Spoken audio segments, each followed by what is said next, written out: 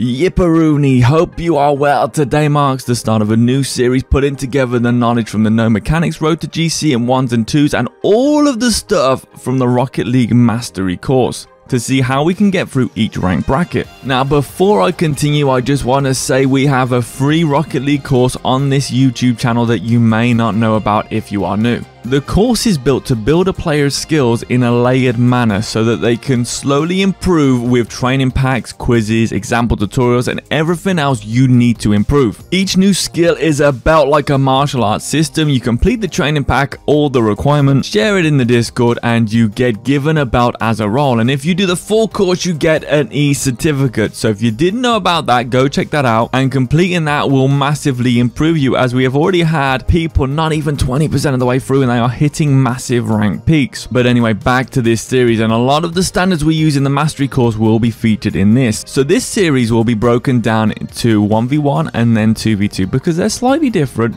and it's not going to necessarily be all about mechanics. We're going to be covering strategy and positioning too. Let's look at 1v1 in gold rank. Defensive. Defensively, for gold, you must consider that your opponent's offense will not be world class, and therefore the defense can be what we call in basketball sagged off. There is no need to put yourself into a position where you can have a ball 50-50 through you, nor do we want a challenge that could make a difficult recovery. Therefore, our focus will be on shadowing, and this is the first key skill. Our standard for gold is to be able to completely understand the shadow defense video and to get 100% in one attempt on the pack. At that level, we should be able to stop most offense that comes our way, but it doesn't end there. We need to make ourselves an outside presence to funnel the player into the far post. And as they do that, we're just going to shadow across and continually block their shooting angle. That way we can take the ball's momentum back around and start to create our offense. Fakes is the secondary key skill on defense. Using fakes in gold is unreal. It's probably the biggest rank destroyer at that level, as many players are very tense. So fakes work really well, and a successful fake takes a curved line to make it look realistic from the opponent's view. The reason for this is they see your nameplate come in at the ball and then it disappears whilst you are progressing at the ball. Therefore, they really believe the challenge is coming in and they overreact. Most times they won't actually get contact on the ball in gold, but if they did, it doesn't really matter. By doing the fake in a correct manner, we should be safe. And again, guys, look at the video, completely understand it. Link is in the top and in the description below. Make sure you get that down as well.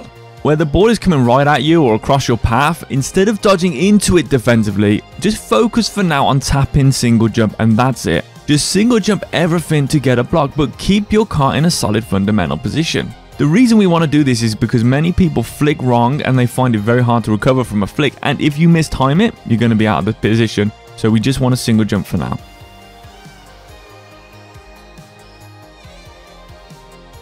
Offense. In gold 1v1, the biggest advantage comes from the player who can manipulate the ball in a greater fashion on the ground. But to manipulate the ball is not always to try to progress the ball. Being patient, especially when in the opponent's corner, is an especially important skill, as a challenge could end up in an insta-goal. Having understanding of popping the ball is extremely important, as jabs into the ball that give the ball lift are what will give you multiple offensive wins, and that leads to our first offensive key skill, the hook shot. This is the first skill we need, as it trains multiple things at once, pushing the ball as opposed to carrying it, as it's much safer. This will also help train your ability to move the ball from side to side on the ground, which can make players miss the ball when timed correctly. Understanding angles of connection, where we can get lift on the ball and put it on target, and it also trains us to stay more grounded. If you get space and time, a lateral dribble hook shot is a fantastic skill to have. It creates that understanding of how to hit the ball when it's rolling to make it difficult. The standard for this is to use the pink belt system until you can complete the hookshot pack with 100% success in one run through of it. The next key skill is the low 50, and this is vitally important. In situations you won't be able to get a lateral dribble, or you don't have the ball rolling in a way that allows you to do a safe pop, in these situations, getting a solid hitbox on the ball with the nose, or if the opponent looks like they're coming in from a strong position themselves at a lot of speed, you can turn and use the side of your car whilst doing a single jump, both with the nose or with the side, whichever one you opt for. You have to do the single jump. This will prevent the ball going through you, which can end up in 3 goals. So therefore, full understanding of the 50-50 system is vital.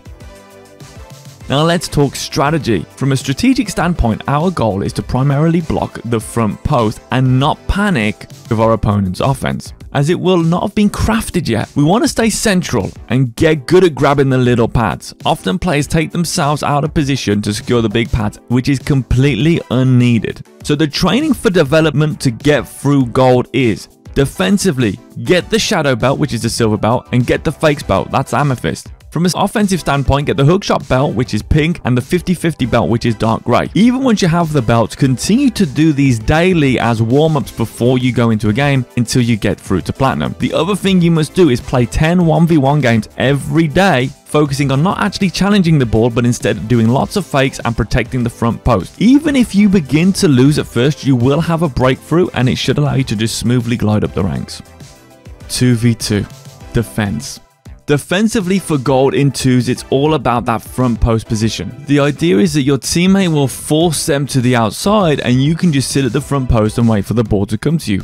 Make sure you are active in this position and try to prevent the ball coming across if you know the defender is waiting to put it in. First man, do we challenge? Well, this is a huge misconception. The goal isn't to just challenge, it's to force the opponent with the ball to make a play so that it goes to your second man and you get possession as a team. So as for the first man, we can challenge if we think we have a stronger central position and hitbox on the ball, so that even if we do lose the 50, which we are expecting to win, we force it around the outside to our teammate, who, by the way, should be waiting at the front post. Just because it's coming around the outside doesn't mean you have to go and meet it. Wait for the ball to come to you. It will give you more time, more options, and it will force the opponents back more because they won't expect you to do that. Now, speaking of 50-50s, to help increase our chances of this, it's really important that we jump to the middle of the ball's hitbox in height to prevent the ball bouncing all around if they do win. We want it to be dead, the ball, so that it makes it easier to control for your teammate. So as the first man, if you're not 100% confident, just fake. And personally, I prefer to fake as the first man if you are against a player that has the ball under control, as it's really risky to dive in. So fake and let your teammate take. Fake and take. And always back your teammate up. If you accidentally get stripped or overcommit, get back on defense. As a second man, if you're left alone, just be super patient. Shadow, shadow, shadow as the second man to waste time and let your teammate come back and support you. If they are rotating, they should be looking to come around to the back post, the opposite side to which you are on. This is how teamwork works. As you're on the ball, they go around the back so that if you get beat, it gives them the most time to respond and get into a good position to get outward pressure. And it also gives you more time to get back and support. It's constant movement to support each other. And as soon as you see your teammate coming back around the back post, you go to the ball from the front post to block any shots to the front post. Offense. In gold 2v2, similar to 1v1, the biggest advantage comes from the player who can manipulate the ball in the greater fashion on the ground. Remember, we are looking for outplays, not instant goals. Outplays. We want to create open nets for ourselves, so let's look at methods used throughout the No Mechanics Road to GC. Well, the offense was identical to the 1v1 series, which was understanding of popping the ball or hitting it to the side around the player challenging, not dodging into the ball so much. This is something I notice people do a lot and it throws them out of control. Just single jump and push and jab into the ball. So exactly the same belt system as previously mentioned for gold 1v1 offense, which is the hook shot and 50-50. Having an understanding of popping the ball is extremely important, as jabs into the ball can give lift to the ball, which can give you multiple offensive wins because people just dive in. Strategy. From a strategic standpoint, our goal is to stay central, focusing on the boost pathing lanes and backing our teammate up. I cannot stress this enough. If you see your teammate on the ball or going to the ball, back off. Let them take it, stay behind them central, do not press There is literally no need. Even if your teammate has the ball in gold, do not press downfield. Back them up instead. It's much safer and the chances of you redirecting their pass is slim anyway. So just back them up. Get open nets. Force the outplay.